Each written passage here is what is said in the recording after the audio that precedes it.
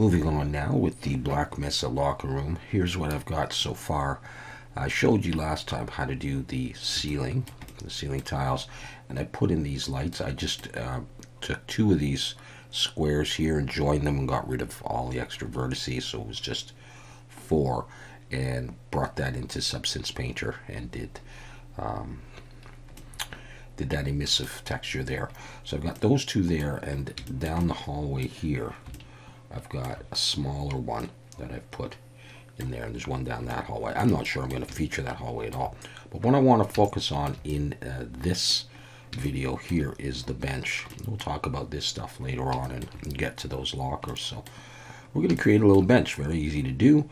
We're going to model it in Blender and texture it in Substance Painter. So if you've never made a bench before, or you want to see how to make this one, I am providing this reference image right here, so we can just model against this. It's very easy to do, but I'm going to use a different method. I'm not going to use like a cylinder or a circle. I'm going to put down some vertices, and we're going to use the screw modifier. And we'll get a nice I guess support, or whatever you call that piece, for the bench. Okay, so if you want to download that, you can, and we'll go ahead and we will do this in Blender. We're going to delete all this stuff here and turn on the screencast keys. There we go. We're going to look from the front and bring in that reference image. Once that's in, I'm going to press S2 to make it a little bit bigger, and I'm going to press G, and I'm going to move the reference image so that we go right in the middle here. All right, because we're going to be tracing against this one. Let's move that back a little ways. Press 1, look from the front. All right, so here we go. Here's how to do this. Very simple. We're going to bring in a plane, go into edit mode, and with the vertices selected, press M, merge at center, and look from the front. And then we're going to slide this out to the end there. And we really need it outside of the 3D cursor there, because we're going to be using the screw modifier to go around that. And the way we do this is we just press E and we just move. And just trace the outline, and it doesn't have to be straight or anything. But what we're going to want to do is sort of notch in here and come around to give this a nice sort of profile. So it's kind of there's some sharp parts. So I'm going to come in, and then I'm going to come out and around like that, just like that. I'm going to come up to here. And then I think I'm just going to give a few, actually maybe I'll come in a little bit and notch that in, and then come out and come up. I just do any kind of shape you want. And then I'm going to extrude that up, and we can make it higher or lower as we need to. Alright, so what I did is I just put in a couple of extra vertices here and there, you know, to give it an interesting shape. Alright. So once you've done that, go back into object mode, and you can see your profile there. Come over to modifiers and go to screw, and it'll come around like that. And we can have a look at this. Okay, so it's like that. And we'll come down here, we're going to flip the normals, and that should fix that. Okay, next thing we need is subdivision surface, and I'm probably going to go with 2. Now that is looking very nice, and that will actually catch the material in Substance Painter a little bit better, like that. I may come in now, and I might look at this and decide if I want some of these points to come up a little bit. You can always do that if you want, but yeah, that's okay. Anyhow, as it is, I can shade smooth, and this is what we are getting for our leg or whatever. All right, now I'm going to come back, and I'm going to apply that, and I'm going to probably try to go down to just 1 subdivision, and I think I will go ahead and apply that. I mean, it's a lot of polys, but that's all right, because I'm using a lot of textures in my scene. I'm not going crazy with the polys. So all right, so we have that, and so now I'm going to go in, I'm going to scale it down, and I'm going to drag it over to this one right here and sort of match up the size. Something like that is probably okay. Okay, now what I'll do is I will put on an array. I'm going to end up taking it off, but I'm going to put that on and just sort of spread them out and get the general sense of this thing. In fact, I think to get my cursor in the right place, I'm going to apply it for the time being. Come in and bring my 3D cursor right there, and then I can delete these and just you know, texture one of them and copy it over. So by doing it that way, I can just easily bring my plane right to here. Okay, I'm going to scale this in the X to get the approximate size that I want. And if it's not perfectly centered, it's not the end of the world. I'll adjust that later. And for the top, I'm not going to lay it on another image. I'm just going to do this. I might look down and look in wireframe and see those, and I can sort of say, okay, I want this just maybe like that. Okay, I'm going to pull this down and extrude up to get the thickness. Go back in the solid view. Okay, I don't even need that anymore. So this is what I'm coming up with. Let's just check that this is facing the right way, and everything is. I think on this one I would put a bevel on this. I'm going to go for 3 actually, and 0.01, and that looks okay. And so I think I'll go ahead and Control A to apply that. I can shade smooth, and I can add weighted normal, and normal's auto smooth to that. And there is our bench. And so now I'll come in here, I'll select a little bit of this one, a little bit of this one, and Control L, X vertices, so I just have the one that I need to unwrap.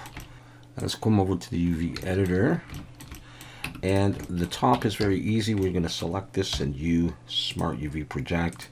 I'll give a little island margin like that, and that should be fine for that. And really for this, you can do it a couple of different ways, but I may go ahead and have a look at just even Smart UV Project for that one as well. So I've got that one and that one. That's everything there. And what I might do is take this and I might scale it down that way, move it over here, and then we'll see with both of them. If I can get this stuff a little bit bigger, then I will.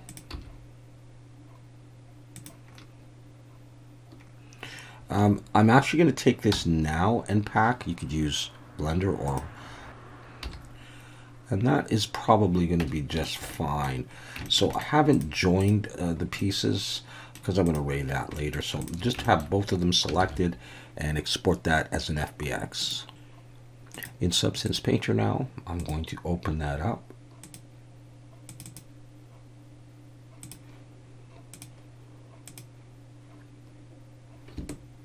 There it is. Over to Bake Mesh Maps. 2K, uncheck ID. I don't need that.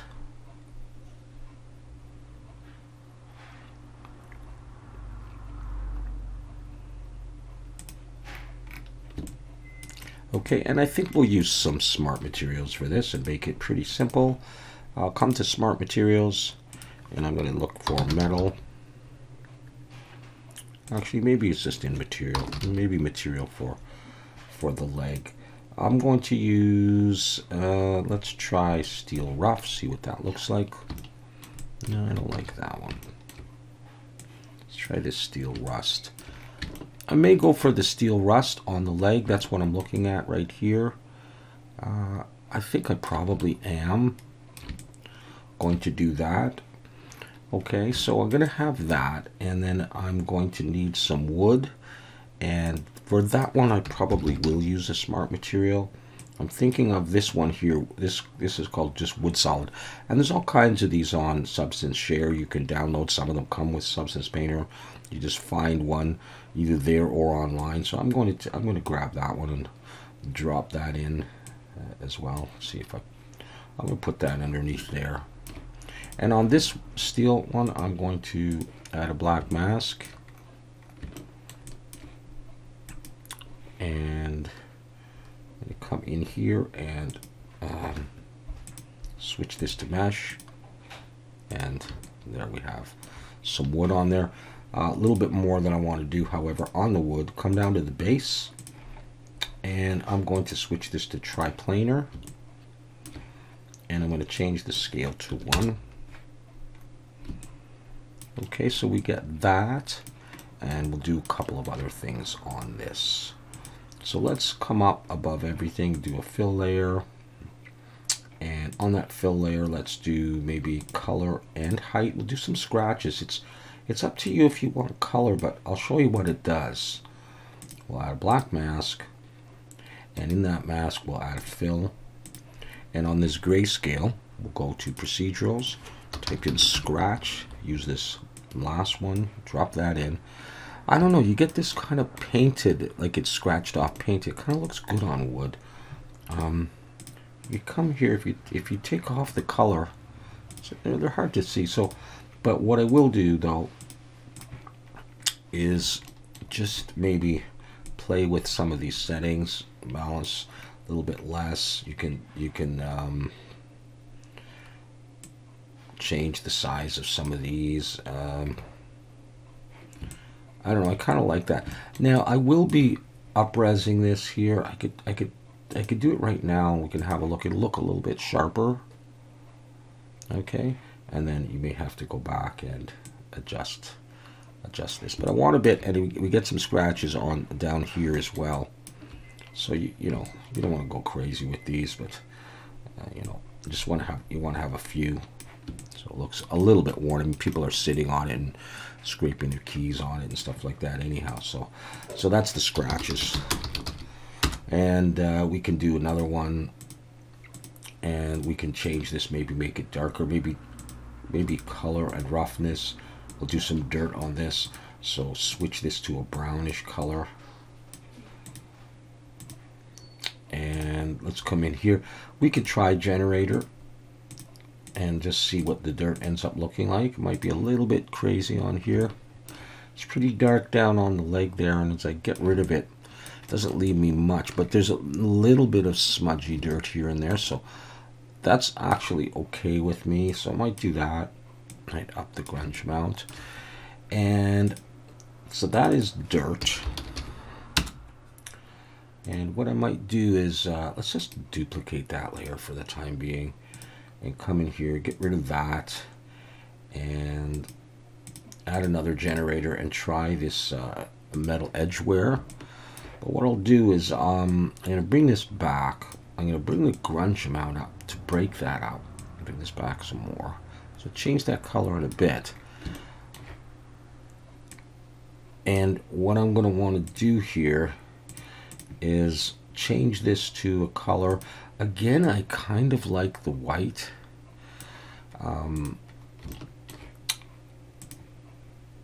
Let's go back to the generator and play with these. I am going to use triplanar.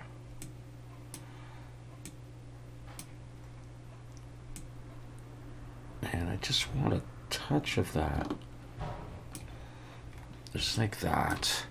And I can have it less opaque. There, just something like that, because the edges get bumped into and stuff like that.